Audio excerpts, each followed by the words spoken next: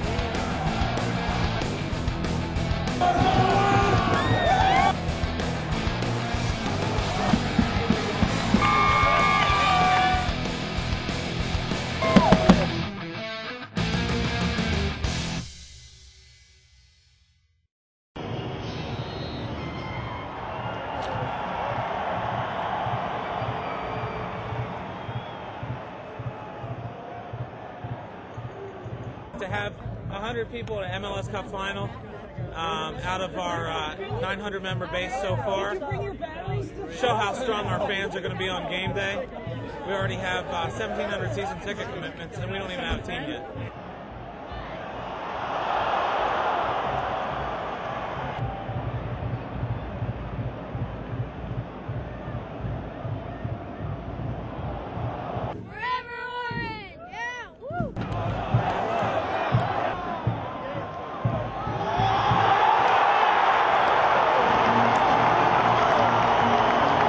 What's the final score going to be? Can you give me a final score? 2-0.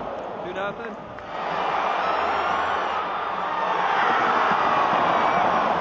Onstad doing a great job. Their defense is finding more holes. Look at the game. We're going to score 3-1. Check the score at the end of the game.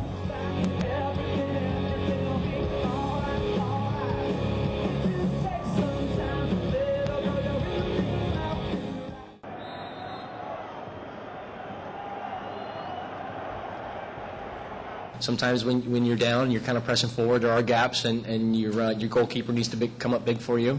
Pat did it last year, and he did it again this year for us too.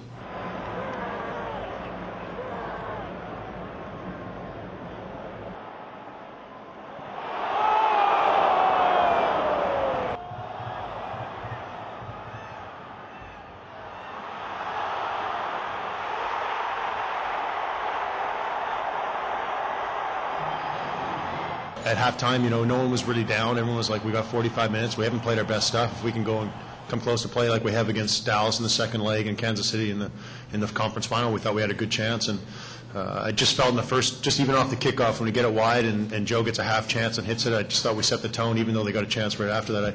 I thought you could tell that we were into it right off the bat in the second half, and we played a great second half, and probably just on that second half deserved to win.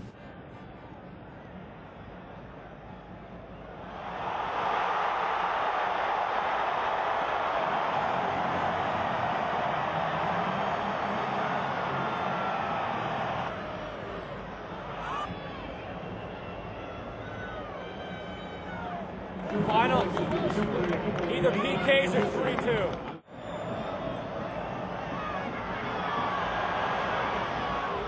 "30 minutes more!" That's all we want. It's 30 minutes more and a new stadium. That's all we want.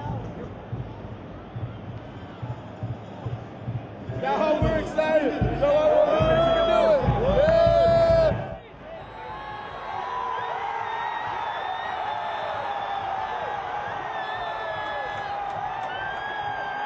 We're a second team now to go back-to-back, and just to make history in the league again, to be the second team to go back-to-back is a special moment, and I think that this moment will live in our hearts for forever. And again, great group of guys, and I can't speak highly of our coaching staff and the guys that are with. And I score big goals because I have big players around me, and that's why I score big goals.